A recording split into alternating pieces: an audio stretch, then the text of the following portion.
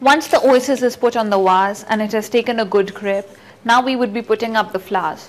So while we would be introducing the flowers and placing them, I would be telling you a little more about the flowers, what all you need to take care while placing the flowers, as well as after the arrangement is done. I'll be surely sharing some tips with you how to maintain flowers. As you can see, he has to really press the foam hard because it's become solid, it's become really heavy in weight. It has to take a very good grip. Otherwise, my whole arrangement, and because of the flower weight, the arrangement can topple away.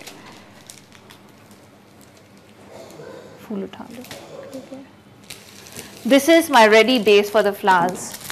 And now it's time to introduce the flowers and to place the flowers. This stem is called the halicornia. This flower is available and it comes here to us from South Africa. Though we get it in India as well, but as you can see, the height of the stem is 5 feet and above. These are the exotic ones. The local ones would be around 3 feet to 3.5 feet.